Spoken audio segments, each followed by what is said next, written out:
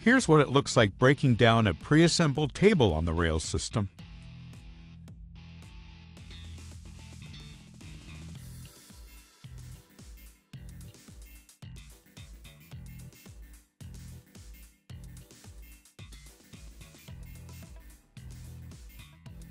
Now we're assembling the rail system. Mark where the track will go on the ground. Lift the first rail with the forklift.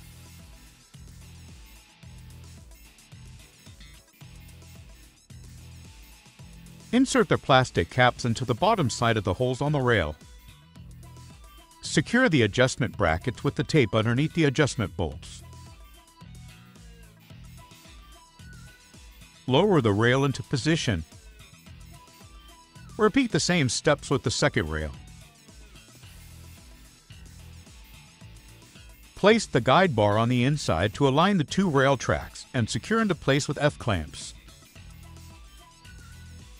Here you can see we used a pipe clamp, which is just a clamp with a V-pad on each jaw, to align the two rails. Next, we bolt the rail into the ground. The holes were already there from our pre-assembly.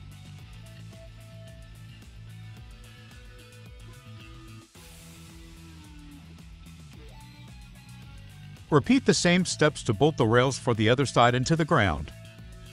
The distance of 28mm holes between the left and right rails should be 1900 plus or minus 2 millimeters. Level the track.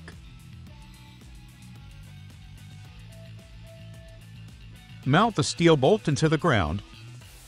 Lastly, install the rolling table legs, then the tabletop.